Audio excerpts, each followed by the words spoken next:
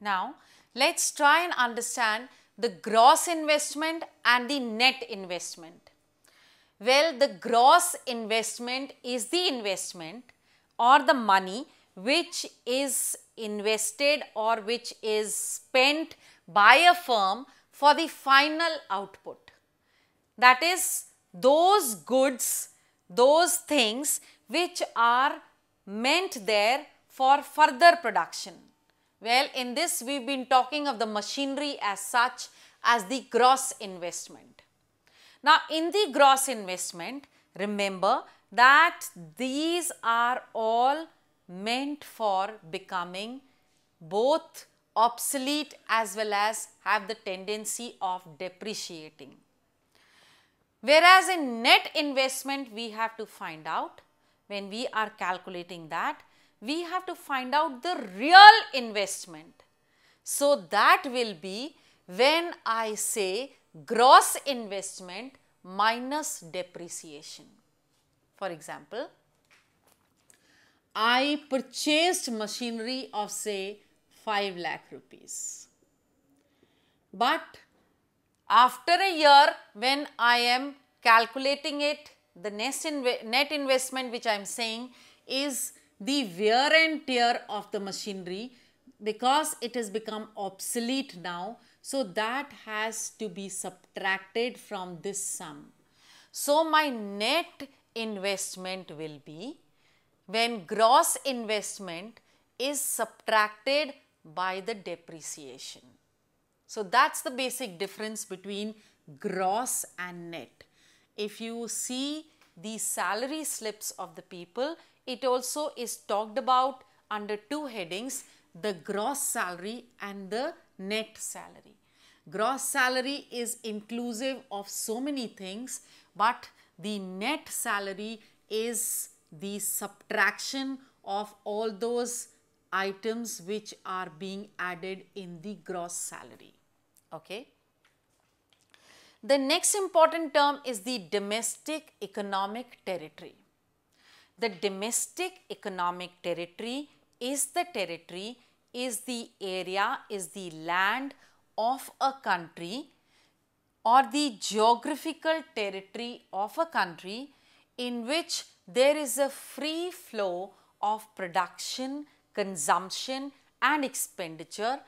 Besides, there is a government at that particular area. Let us talk about it in larger view. Domestic economic territory, meaning to say of the country in its own self. Economic, that is dealing with money. Territory means the land. So, a land, that is a geographical territory in which there are economic activities going on, that is flow of production, consumption and expenditure, and it is the domestic. It is free to make its own policies. That means it has a responsible government. Since it fulfills three important aspects, that of having a government, free flow of production, consumption and expenditure, beside having a geographical territory, land of itself, gives it the term of a domestic economic territory.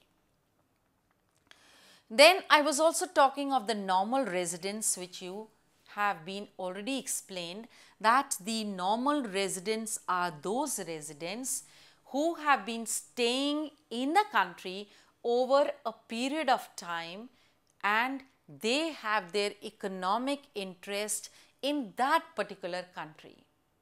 Even a foreigner can be a normal resident of a country. That is to say, when we talk of the NRIs, that is the non-resident Indians, if they have their economic interest here, they are the normal residents. And the students or a patient who has gone for a treatment, though is staying for a very long period of time in a country, is not a normal resident because his economic interest lies in his home country.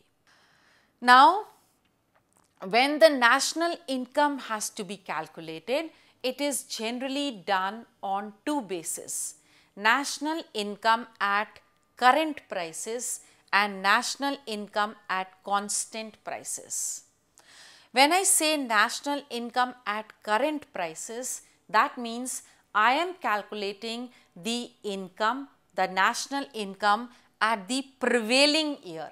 That is for example, 2011.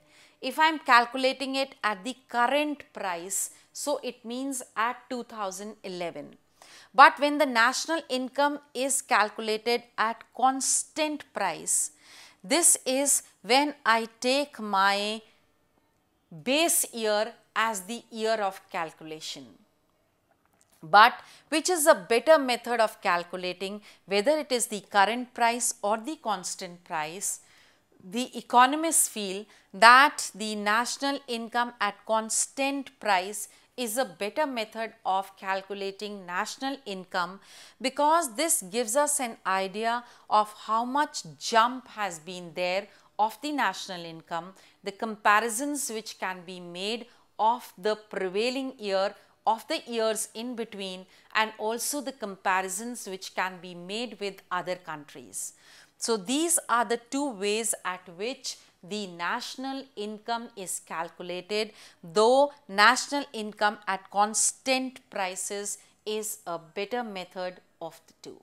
Now, we will try and understand the difference between factor cost and market price. Now, when I say factor cost, it means the factor payment made by the firm towards all the factors of production. What does this mean? It means whatever cost has been incurred by the producer in making a commodity, inclusive of all the things, that is raw material, the use of machinery, the rent, the wages, depreciation, everything has to be included in calculating the factor cost. That is all the direct and the indirect payments which have been made in order to make a particular commodity. That is, in the process of production, whatever cost has been incurred by a firm is called as a factor cost. But what is a market price? Market price is a price at which that same commodity is sold. So, the price of a commodity at which it is sold in the market is the market price. Now, this market price can be, as we say, the net indirect taxes minus subsidy. We will try and understand what is this.